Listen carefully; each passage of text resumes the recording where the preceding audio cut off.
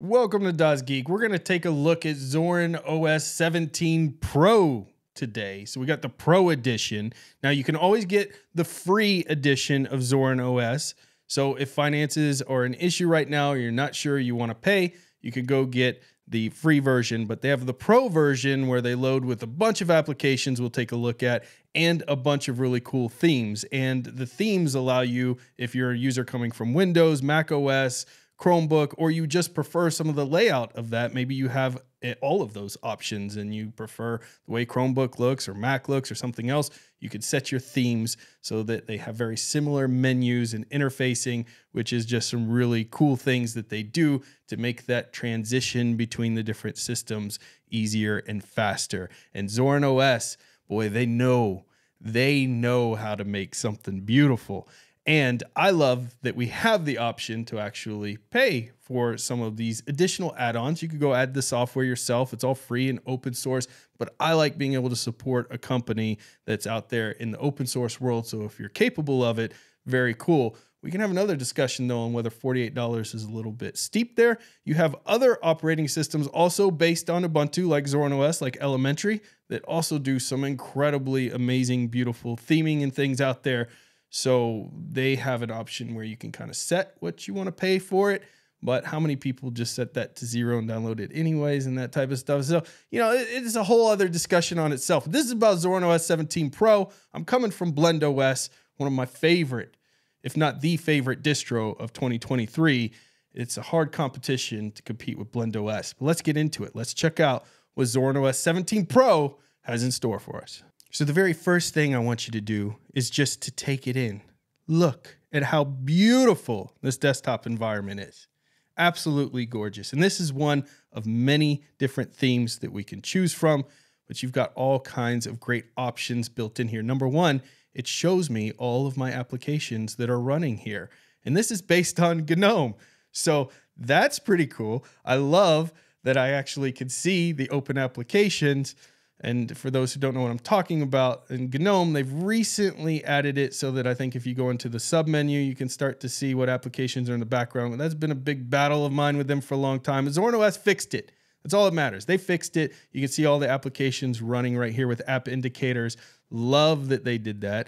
Also in this menu, we have our new screenshot tool. So I can quickly click that, do a screenshot or screen recording. So it's very nice that they built that functionality right in there. So go to camera, screen, window, whatnot, and very easily take screenshots. I use that a lot in making content and videos, so I really appreciate that they have that in there. You can go into your advanced sound output, so you can change your sound settings right there from clicking that arrow. And I have it on dark mode auto, but we can choose it. So what this does is at night, it goes into dark mode. During the day, it goes into more bright mode, but you can change that as you want. And they also have their version of KDE Connect with Zorin Connect, so you can connect this device to your phone and be able to send images back and forth, files, messages, those type of things. So very cool that they have that built in as well. Everything here is customizable. They have so many cool things that they've done. You can see this is kind of your more traditional panel here and all of the applications that we have installed. Some of this I've installed myself, but you get a nice suite, and we'll go into that in a little more detail here in a second, of applications right from the start with the Pro version. If you don't get the Pro version, you have to go install some of this yourself, but they're free and open source, so it's not that big of a deal. So I think the first thing we have to look at with Zorin, because to me it's the biggest deal, and they've done it so well, is the actual themes themselves. So let's take a look at these before I switch it where my ugly mug is in the right-hand corner and ruin the experience for you of the beauty of Zorin OS and kind of show you some of these options. So we've got this theme, which is kind of your more standard Windows look, where you've got the menu, maybe Windows 10, over here on the left-hand side. You've got your search. You've got an all apps option as well, so you can see everything right there. And of course, the menu is fully customizable as well, which I'll show you when we're going through some of the applications. So very nice. Then we've got this, which is kind of the same thing, but you've got the expanded naming convention down there. We've got this option here, which is kind of a hybrid here. We've got the nice roll-up universal search up here. We've got the GNOME kind of panel that pops up in our different workspaces. And, it's kind of a hybrid between GNOME, and I don't know what else. Maybe more Mac OS-ish there. We've got this option, which means if you really like that clean desktop and you only want to see your menu when you hit the super key, you can utilize that. You've got the option where it keeps the menu at the bottom, more Mac OS-like, I would say here. And we also, because I have a trackpad that I've put on my desktop just for you, wanted to show you the 3-finger up. You've got some ability, look at that, the 3D cubes and things to switch between workspaces. So you've also got your touch gestures and things built in, which they've done a fantastic job on. You've got this more Windows 11-y feel, I would say, here with this particular theme. You've got your classic Ubuntu menu on the side. You've got your more, I don't know, I'd call this like XFCE looking menu, more narrow menu there as an option. Let's see what else we have here. And we've got this panel, kind of again, some hybridized option, your menu in the left and some of your shortcut icons in the middle there. Looks very nice and classy. And then we've got this option here, which I don't know what to call this. This may be some standard version of GNOME. Let me know in the comments below. I don't know. But let's go with, I don't know, maybe we want to go a little Mac OS feel right here. Let's go with the Mac OS feel right now. And I want to show you some more stuff with the themes here as well. So if we open that back up, we can change accent colors, background. So what you see right here is it's on a schedule to automatically switch from day and night, which is very cool that they have that option there. But if I want to switch it to daylight, for instance, I could just go here and have the nice, bright, beautiful screen there. And then if I want dark mode all the time, I could do that as well, or set up on a schedule like I have. You've got some other stuff here where you can change some of your application, different themes, icon themes, your shell. You've got effects, which you can see I had the desktop cube in the spatial switcher. So if we Alt Tab, you can kind of see what that looks like. Pretty cool stuff there. And we have the interface, title bars on the left super key, advanced window tiling. So the window tiling by default works really well, just like it works really well in GNOME overall. In this particular, and this is something that is under their advanced settings, kind of considered experimental. So when we give them a pass on this, but this would fall under one of the quirks that I've found is that I love that we have all these options for tiling. Tiling is so advantageous when you're working on coding and multiple projects at the same time, being able to manage all of your screens, or doing a podcast for that matter, video podcasts like us, where I've got video, I've got patrons over here, I've got show notes, I've got all this stuff. I want to tile it nicely onto the screen. So I love that they have these options, but I cannot figure out how to set a key. So when I do this, it says press a shortcut. Let's say I want it to be Shift Super 8. You can see it just opens my file manager, because I think what it's doing is it's defaulting to the GNOME settings key bindings, and instead of actually setting a shortcut here. So still experimental. They need to do some work on that, but I'm very excited for when it does work, what that will be able to accomplish and do. I think it's very cool to have some advanced settings there. And then you've got some dash settings as well, so you can tell it to position on the bottom, left, top, right. Just lots of great customization built in.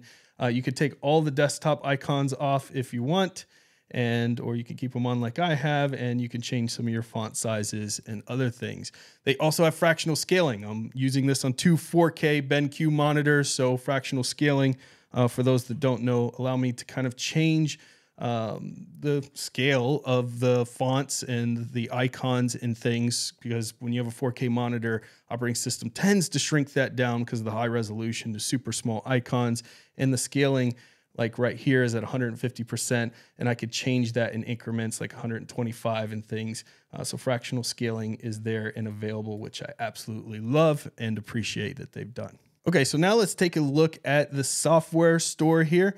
I think they did an amazing job with the software store, curating lots of great software. Of course, with the Pro version, again, you get a lot of software pre-installed, but they have a lot of flat packs in here, so they're not just sticking to the snaps, even though they're based on Ubuntu, which I appreciate a lot because I love flat packs. Snaps are fine too, but just happen to prefer flat packs in most cases. And you've just got a very well curated things like DeBeaver, PyCharm, Spotify, stuff that people coming from other operating systems are going to look for. And again, Zorin OS, professional environment. You're paying, if you're a business, $48 per license per seat. and you've got a lot of software at their fingertips right here. Really beautiful, curated, gorgeous themes that you get out of the box for that $48. And so you've got a lot of software here also to have your developers, audio people, video editors, and things to just get started right away with, which I really appreciate. Now, if you pay the $48 for the personal license, you can install as many of your personal machines as you want. If you're a business, though, you got to pay per license seat. So keep in mind, when you pay the $48, you get a download link. You can use that personally on as many machines as you have in your home, which I like. One of the downsides is they don't have an ARM version yet, which was frustrating because, you know, Ubuntu does, and I would love to see Zorin on a Raspberry Pi 5. I mean, come on, guys. That would be so freaking beautiful. Kid, I hear they're working on it. Can we speed that up a little bit, Zorin? Because this on a Raspberry Pi with all the theming already done and everything, I mean, it would be freaking beautiful. All right, let's look at some of the applications they have pre-installed. So you got your weather, contacts, or door clocks, Audacity, photos, videos, player there. Bitwarden, I think I added. Text editor, blanket. This is kind of a cool application. Come on, show you blanket. Let me show you blanket just real quick. So this is one where you can kind of set in different sound effects. Anybody else love storms? I've loved them since I was a kid. I'm scared of storms. This is a nice ambiance creating, whether you're coding, wanting to fall asleep, those type of things in there. System monitor, blender, terminal, bunch of utilities here. Let's take a look at some of this, network configurations. They've got backup software built in, CD burning software, cheese for your webcam, wine configurations, dark table in there. I think I added Discord. Evolution is their default mail app. Firefox is their default browser in there. Fragments, Foliate, a lot of software. I don't even know what it is and haven't played with it. So this is really cool because I can use it on Destination Linux podcast for software spotlights. I can find some new stuff here that they've added. LibreCAD, again, I mentioned about the menu editing.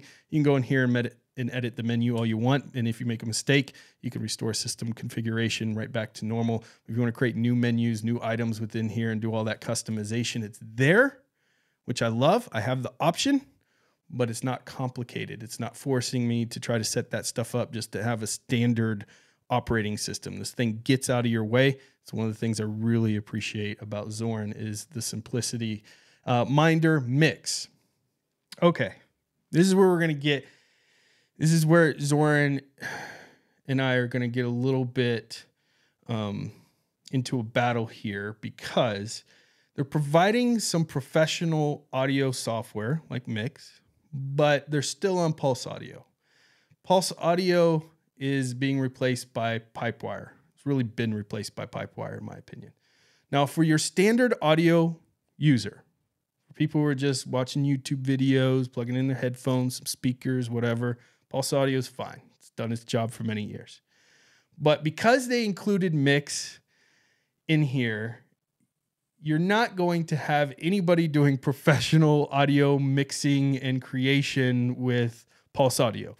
Before Pipewire came, it would have been Jack, and now we have Pipewire. And Pipewire allows us to do some incredible things. This takes me into QPW Graph, which is software. I installed Pipewire in this and replaced their Pulse Audio. By the way, that's why you see all these options. Because if you installed QPW Graph and it was still on Pulse Audio, none of this would show connections or anything. But if I open a YouTube video or anything else, it will actually show a connection here. You can see these connections. Anything that grabs an audio channel will show up here, and I can actually mix things in. This allows me to do actual professional audio work for the podcast and things, piping in our patrons so they can hear the audio while we're doing the show and all of this stuff. And music equipment, instruments, all of that you could pipe in right through here just by input to output, output to input, those type of things, or setting up monitors. If you're going to talk about professional audio production, Zorin, you got to be on Pipewire. You're on Wayland already. Give you props for that, but you got to be on Pipewire. This should have Pipewire in it. So one of my quirks, disappointments, is them not being on Pipewire. Hopefully they see this video and fix it really fast, and I'd be very appreciative, or hopefully at very least in the next version, they update that. You've got secrets, NordVPN I added in, OBS Studio I believe I added in as well, and some other things. Zorin Connect we talked about, and they got a nice tour. We've gone through the appearance and stuff there, and let's take a look at the tour here. What do they have to say about Zorin?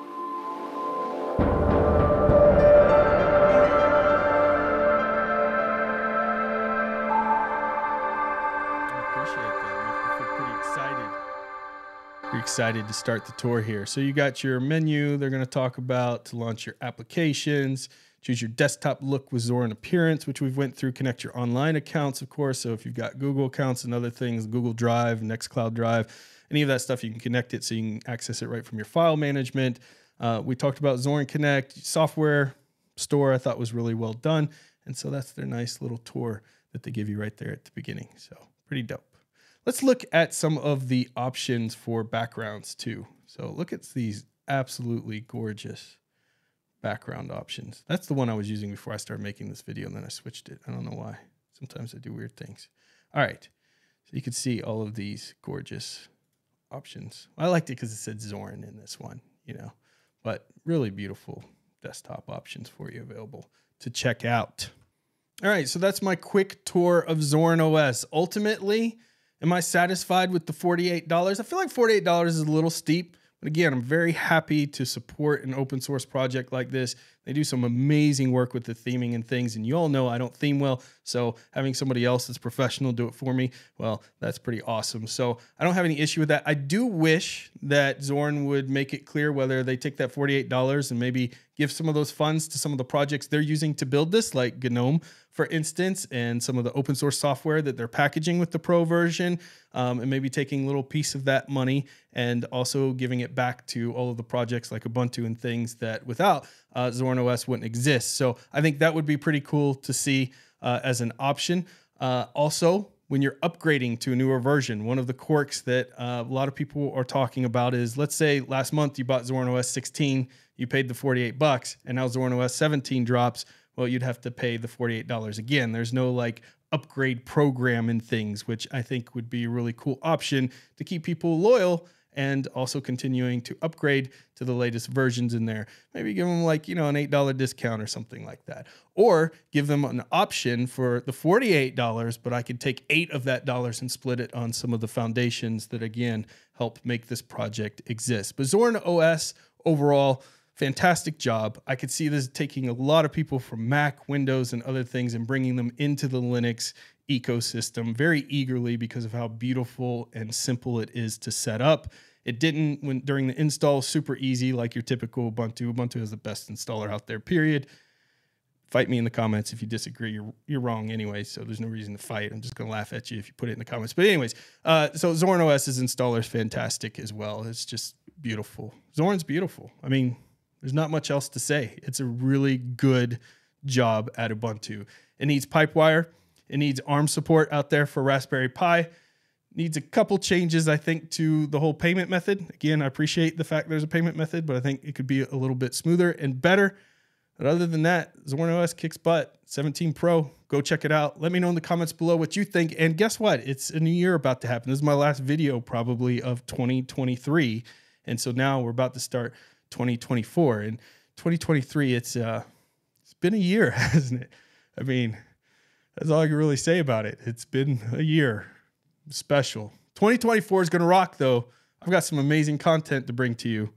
We're going to be doing some Home Assistant work. In fact, I've already got set it up. It's over here. It's calling my name. I really want to do a video on it, but I've got to get a little bit smarter on it before I do. Not a lot, because you guys don't have high expectations for my intelligence, which I appreciate. But I got to do a little bit more. But man, I've got my home like set up. Home. Oh, it's going to be awesome. I'm going to do a video on that, show you what's up, what I'm doing there. And of course, for 2024, you know what our goal is. Our New Year's resolution is to make sure that we all get out there and fill our brains.